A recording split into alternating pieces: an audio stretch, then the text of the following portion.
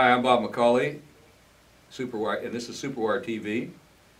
Welcome to another episode of Around Leisure World. And today we have a very outstanding talent that we're going to talk to, and Joseph Valentinetti.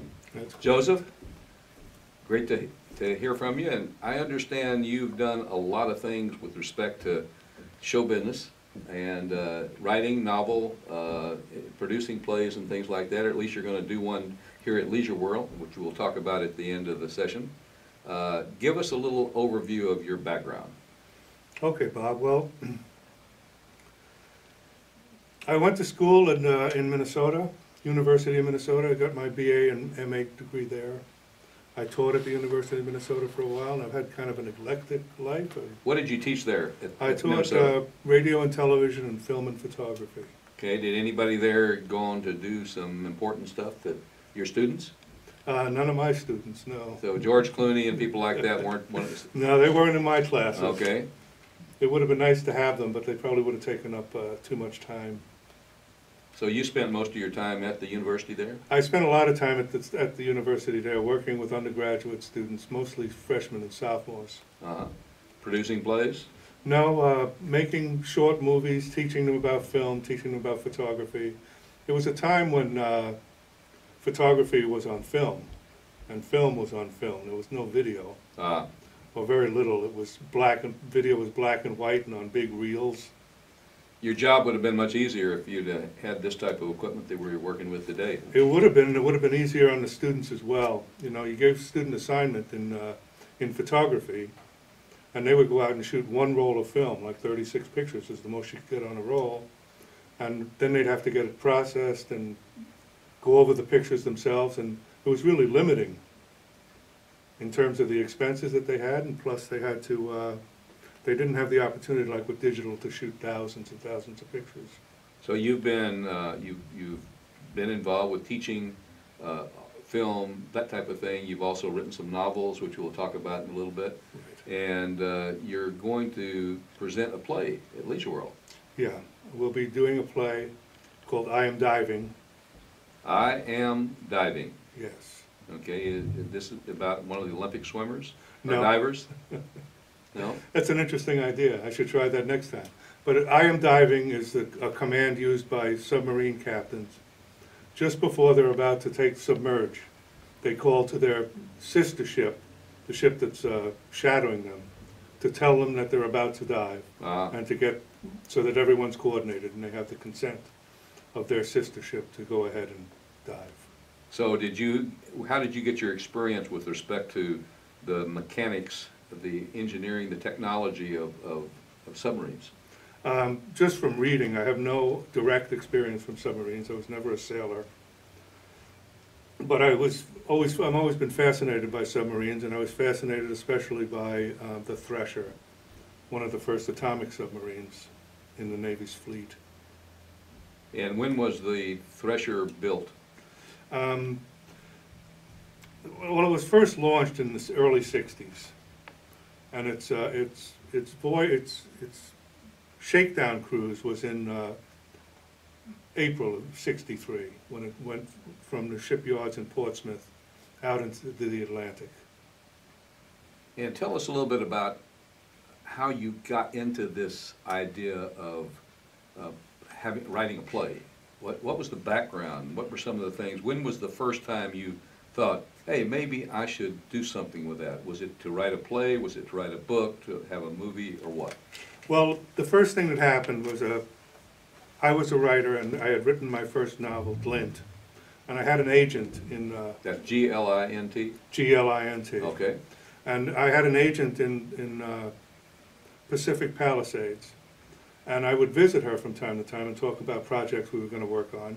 And her husband was a professor of philosophy named Richard Popkin, who had written a novel in the 60s called Second Oswald, about the assassination of This was a Kennedy. conspiracy type? It was a conspiracy type book, talking about the possible conspiracies that could have taken place at the time. And he had some letters from an engineer who worked for one of the firms that made parts for the Thresher and for atomic submarines. And the engineer claimed that his company had falsified the depth curves. Wow. And did that get public? How did you find out this information, or verify this information, rather? Well, I have the letters and I have the postal proof that they were mailed. The post office proofs of mailing. Okay. So this gave you the idea. This gave me the idea. His letters to, like, he wrote to then Governor Connolly, who had formerly been the Secretary of the Navy. He wrote to Robert McNamara. He wrote to John Tower in Texas. He wrote to the various admirals in the Navy who might have some power over this, to try to warn them that the depth curves for the submarine had been falsified, and that when they took the submarine out, it would more than likely have problems. Mm-hmm. So was this one leap into a play, or did you have other thoughts of maybe a book or something? I wrote a novel of it first. Ah, okay. By the same title, I Am Diving. Uh-huh. And when did you publish that? That novel was published 2 years ago. Oh, okay. And then, what did you did not teach playwriting? No, right? I did not. How did you find out about how to write a play? And because writing a play is much different than writing a book. It is different than writing a book, and the method that I used was I read 200 plays. Ah, okay. I just read as many different plays as I could by as many different playwrights as I could. I read mostly compendiums or compilations of plays that they used to teach playwriting. Ah. So it kind of gave me some insight into how to write a play. What's your favorite play that you read about? Oh boy, I don't want to be too trite, but Hamlet, I guess. Ah, okay. Wow. Because it has a play within a play, and it's a... So now you started to write the play, and then how long did it take you to do that? Writing the play took about 1.5 years, and many, many revisions, and I'm still revising it now, as a matter of fact. We're doing it as a play here at Leisure World, but we're doing it as a radio drama, not as an acted-out play, but just as a reading of a script by various actors.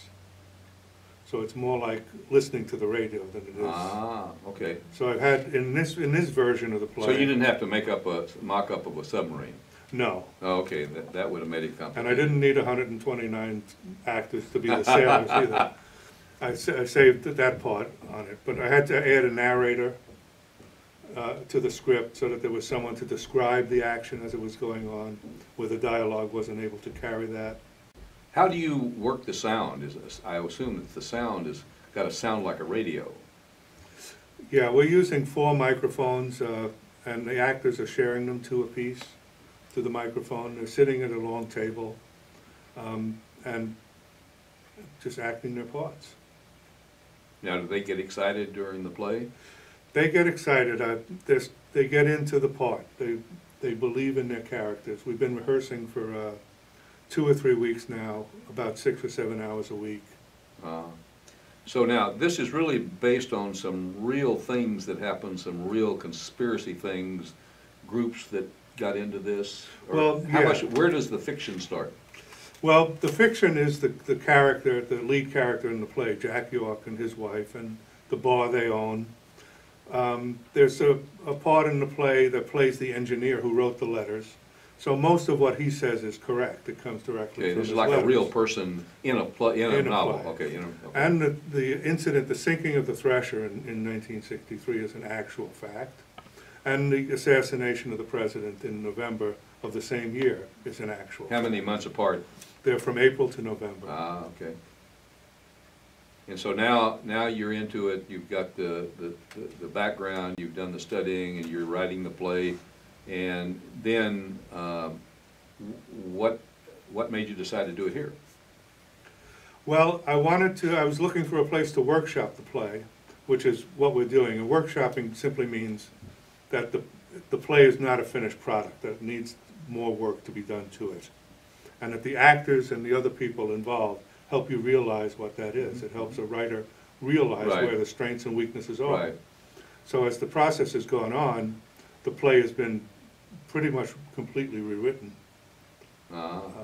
much taken out, other things put in, dialogue switched around, in some cases, characters reinvented. What's it going to be like in this play? Are people going to get upset? Are you going to get mad at somebody? Some group's going to get, you're going to get mad at some government organization? Well, I don't know. I'm just trying to present two factual events with some fiction to try to make sense out of the two events and how they might relate to each other. It's going to give any sadness? I think it is basically a sad play, that this was not a happy time in America. '63 started out as a happy year and ended as a pretty unhappy year. I mean, when we started out, Leave It to Beaver was #1 in ratings on television and tied with the Andy Griffith Show. You know, Ruby and the Romantics was singing Our Day Will Come. And Jack Kennedy and his wife were living in a place called Camelot. And by the time the year was over, it was a very different America. And you give a little picture of that scenario. Yes. Okay, well, let's talk about the play. I think that the term is treatment. Can you give us a little treatment of the play, sort of an outline of what the play is, without giving away all the good things? Well, I'll try. Act 1 is an introduction to the characters, of course, and to the idea, and the engineer and his complaints about the depth curves that were set for the submarine, and to set up the characters and let the audience know just who these people are. And this depth curve had to do with pressure. It has to do the pressure depth curves, the amount of pressure that would be exerted on the hull of the submarine, depending on the depth that it sunk in the ocean. And the depth curves were claiming that the submarine could go deeper than it actually could go. Before it collapsed. Before it collapsed. Imploded, I guess, is the... Imploded. In other words, these are made-up numbers, but if the depth curve said it could go 1,000 feet, it could actually only go 600 feet. Right. So when it tried to go below 600 feet, there would be a disaster. Real quickly, what would be the scenario, like a micro scenario of the imploding of a submarine? What would you see if you saw that? If you had like a little microscope that would go down and look at that, what would happen during that time? Oh, this is a terrible thing to think about, but would it happen all of a sudden? It would collapse. And so, No, it would begin to creak. It would begin to make noises, sound like it was starting to come apart. Rivets would start to pop.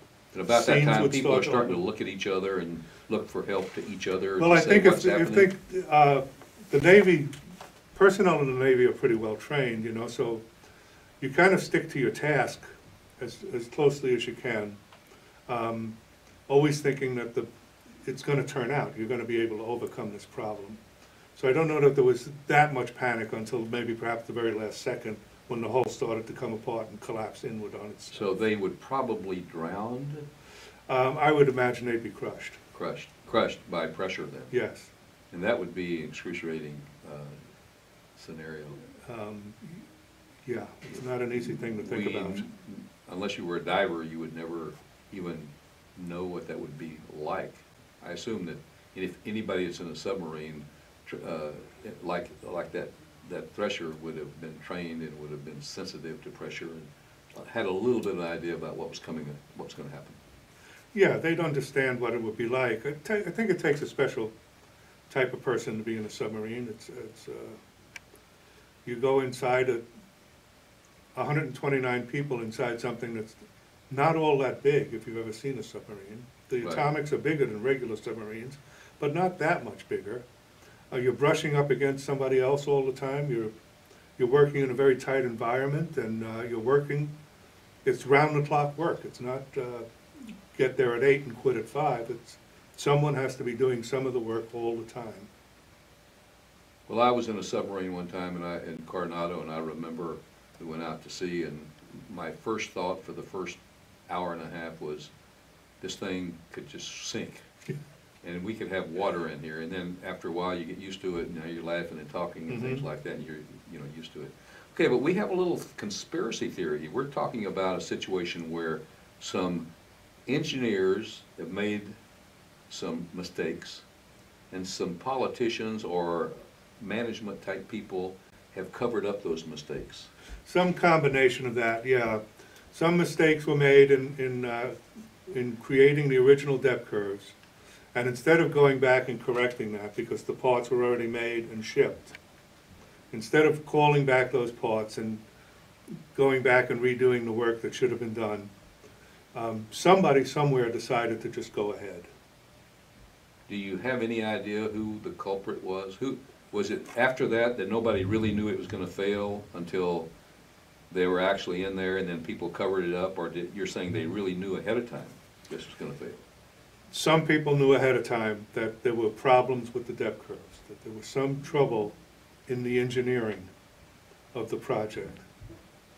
But the one engineer that knew and tried to be a whistleblower was being ignored by everyone he tried to contact. He contacted Robert McNamara, he contacted Senator Tower, he contacted then Governor Connolly of Texas. He contacted various admirals and people from the chief of staff to try to alert them to this problem. So you're saying John Connolly knew about this? Well, John Connolly, at the time that these original depth curves were approved, was the Secretary of the Navy. So you would think there'd be some people mad at John Connolly if they yes, felt that I think that he became kind of, after the submarine sank and 129 people aboard were lost, a group was formed called Justice for the Crew of the Thresher, and Connolly was kind of a target figure for them. They felt that if they had to center the blame on someone, that it was, why not the person who was at the top at the time? And that would have been Connolly. So this is sort of a knife-edge path of equilibrium between real life and fiction, and sometimes it gets a little mixed up in there.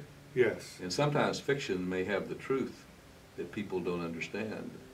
So how does this thing end up? How do you end the play? Fiction in this case is the link between the historical facts to try to make sense of them.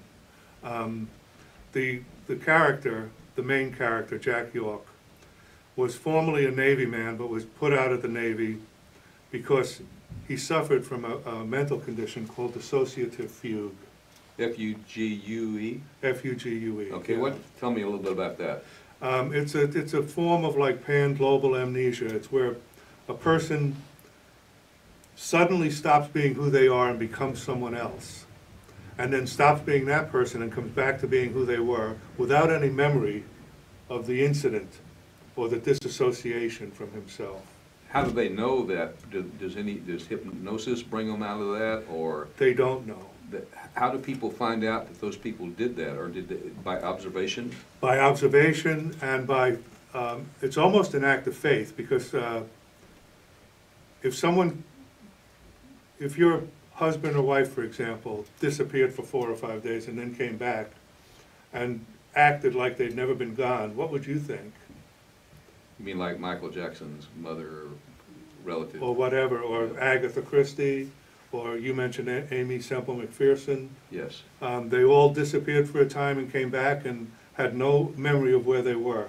Some people believed them, they're little close-knit friends, Yeah. But most people thought they were just making it up. Yeah, they were off having fun. Nobody knew about that kind of thing that could happen. Yeah, they were off having fun somewhere and they didn't want to tell anybody. That's what everybody thinks. Well, anyway, this couple, this man that has the fugue, is very bothered by this submarine incident because of his own Navy background. And since he has the same name as someone who died on the submarine, his last name is the same. So he begins to be contacted by the group Justice for the Crew of the Thresher. And Justice. Justice. This group wanted to have justice for the things that happened that were covered up. For the loss of life, yeah. They wanted answers. With evil intent. Well, justice. What does justice mean? What happens is, like in those kind of groups, if you've ever been to newly formed political groups, there'll be a table on one side that has communists at it, there'll be a table on the other side that has groups that have nothing to do with it really, but that just associate themselves with it. Mm-hmm. So there's hangers-on, and there's crazies, and there's this type and that type. And in I can't say for sure who was there at the Justice for the Crew of the Thresher meetings, but there were people there that felt that Connolly was responsible. Now, this somehow, there's a lot of things going on in that year, and certainly, most importantly, the Kennedy assassination. Yes. And John Connolly was involved with that. Yeah. Does that fit in? Well, it does fit in, because in August of 1963, this engineer that is in the play, and that is a real person in real life who wrote these letters originally, wrote a letter to John Tower of Texas, to Robert McNamara, and to John Connolly, warning them of impending danger. And the letter said this. It said, if you go to Dallas, do not ride in an open car. A disgruntled ex-serviceman with a high-powered rifle. Wow. He named the 3 salient factors of the crime 3 months before it happened. The disgruntled serviceman, the high-powered rifle, the open car. He was then investigated. The Naval Intelligence came to him, and the Postal Service sent their top people to him to question him about his knowledge of this and the problem with this. Neither of them filed a report. But having him be examined by the postal authorities kind of tells you that he actually did send the letters. So now, part of being a playwright or a novelist is verification. How did you verify this information? Well, just through postal receipts, through the fact that he got confirmations of mailings and signatures for receipt of the letters. And you got to see those? Yes, I have copies of them. You actually have copies now then? Yes. Wow. Okay. So can you talk a little bit about the ending? Well, the ending of the play is it proceeds to the point where the main character, Jack York, at one of the meetings of Justice for the Crew at the Thresher, begins to disassociate himself and to separate from his normal life. And he winds up in Texas. He winds up in Dallas at Dealey Plaza. In a dissociated fugue? In a fugue, in a dissociated state. Wow. And we don't know in the play. We hear gunshots. We don't know if he's fired some of those gunshots. But we know that when he gets back home, that he has a rifle with him. And when he gets back home, the television is on, his wife is asleep on the couch. And when she awakes, she talks to him, and the Dallas tragedy is unfolding on the television. You can hear that in the background while they're talking. And it doesn't come to a happy ending. There is no real resolution. There's no way to know what he did and what he didn't do. He's unsure of what he did and didn't do. And he's now fluctuating between a fugue state and a non-fugue state. So his condition is worsening. And his wife's hope is that she can save him somehow. But that's where it ends. So you have the play, whoever comes to this play are going to see a table with people sitting around a table, and they're listening to... No, in the play, the actors are sitting at a table, Okay. Reading from the script, presenting the information to the audience, just reading the play as though it is being acted out with a narrator describing the action. Okay. So that you understand the scenes a little better. Okay. And you'll be hearing, one of the actors will be reading the reading text that is from when it was on television at the time. Okay. And this will be in the background while the other actors are speaking. So you'll be hearing what these 2 actors are saying to each other, plus what's going on television, on the television. And the actor, Jack York, the person who has the dissociative fugue, is interested in knowing what happened to Connolly, what happened to Connolly, what happened to Connolly. And he can't satisfy himself with what happened to Connolly, so finally he shoots the television. Something we'd all like to do from time to time, I think. So the people that watch this play are going to be involved with this. This sounds like it's something where you're going to take sides. I think that the ending is pretty dramatic ending. Yeah. And we won't go into that, but, you know, one of the things we might do is talk a little bit about your background. And I understand that not only you produce this play, but you've also written several books. I've written several other novels as well, yeah. Let's talk about one of those novels. Tell us about what do you feel is your best novel that you have produced? Well, I hate to say my first one, and no one's going to want to read my fifth one, but I'm attached to the first one because everybody's attached to the first thing that they do. It's a success just to get the process done. And the novel is called Glint, G-L-I-N-T, Okay. like the glint off a bright surface. Like a coin, or Like a coin or something dagger, like or that. something like that. Yeah, and I like my novels to be based kind of with some historical context or some real context. And in 1964, the government produced silver dollars again for the first time in many years. And they were about to release them when a scandal broke out, and the Hunt brothers had tried to corner the silver market in Right. Texas I remember by that, driving up the price of silver. which they did. And if the government would have released these coins during that time, they would have been worth more melted than they were as a dollar coin. In other words, you could get a dollar coin, melt it, and get $2 for the silver, or some amount more than $1 for the I silver. remember those times. So they melted down those coins. But this story is based on the idea that one of the coins got out of the mint. And 30 years later, somebody finds the coin. He finds the coin in the desk of a former mint employee Who had stolen the... who had slipped the coin out of the mint. Okay, Yeah. And he picks up the coin, not knowing it has any value at all. He only is interested in it because it was minted in the year of his birth. So he takes it to a coin shop to see what it's worth. And this gets a lot of people interested in the coin because the coin is now worth several $1 million. you wouldn't want a lot of people to know about that. You wouldn't want a lot of people to know about it, especially the people that found out about it. So the remainder of the novel is him trying to get himself out of the mess he's gotten himself into. And well, you've got this one coin that's basically the central character in the book. Yes. And that is that a good ending? That you expect to read this book and come up with a good ending, or is it gonna catapult into another novel? No, this is a single story. This stands by itself. My novels are standalone stuff. Of the 5, none of them really relates to the other. Okay. All right. Let's just sort of wrap this up, Joseph, and talk a little bit about what people can expect to see when they come to the play. We've talked a little bit about it, but let's just sort of wrap it up in a nutshell. You come to the play. It's where is it going to be? It's going to be here at Leisure World in Clubhouse 4.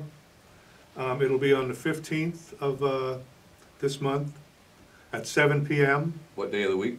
That's a Wednesday, Okay, so on a Wednesday at what time? 7 p.m. Okay. And then there's also a matinee on the 21st of August in Clubhouse 4 here at Leisure World at 2 p.m. in the afternoon. Okay, let's go over those times again. Okay, the first showing is the 15th of August in Clubhouse 4 at 7 p.m. On a Wednesday. on a Wednesday. Okay. And then the following Tuesday, August 21st at 2 p.m. in the afternoon for a matinee. Now, are you going to take any comments from people that come to the first play? Anything they want to say, I'd be glad to hear. So people can sort of get involved with this. They're going to be there. Are you going to provide any after the show briefings? I'd be happy to do that. Well, I think that'd be very good. We're happy to do that. Any input I can have can only improve my work. Fantastic. And we're interested, you know, it'd be interesting to see if anybody else was involved with the Thresher, with analysis of that incident. Be interesting There may to be find some out. people here. There may be here in this community people that do have direct knowledge of this. How long is the play?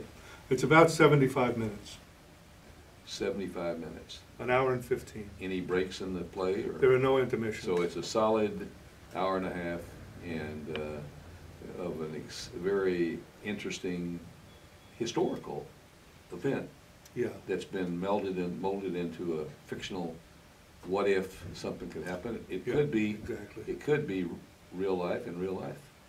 It could be. You may have got real close to what the real life is, right? I may have, that Except would be for the amazing, but I may have. So, well, thank you very much. Well, thank you, Bob. Thanks for the And opportunity. Great, and we certainly look forward to seeing that. Thanks. Okay, great, fantastic.